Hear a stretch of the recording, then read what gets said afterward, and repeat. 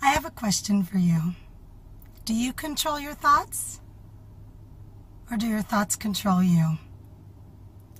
I have to tell you, I ponder that quite a bit.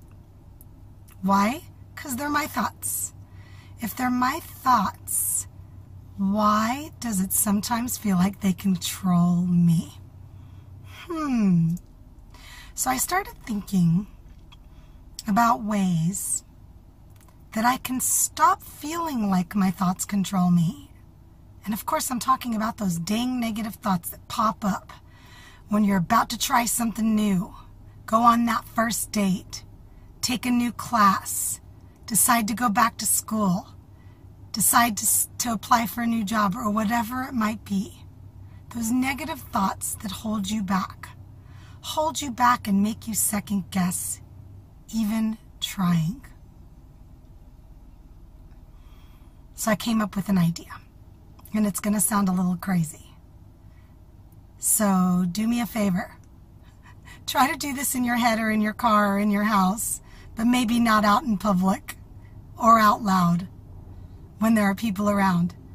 I need you to talk to yourself. I need you to talk to yourself.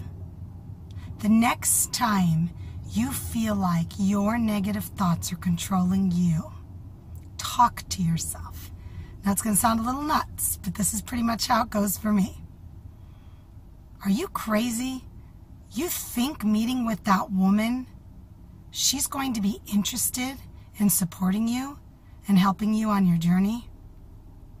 And this is the thought. And this is how I respond, if it's in my head or out loud somewhere that's not public. Yes. Yes, she is.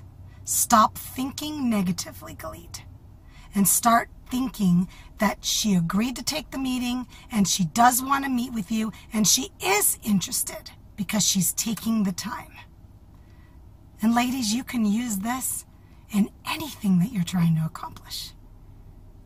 The next time that negative thought comes up and it's trying to control you, fight it. Fight it with something logical, positive, and don't let it win.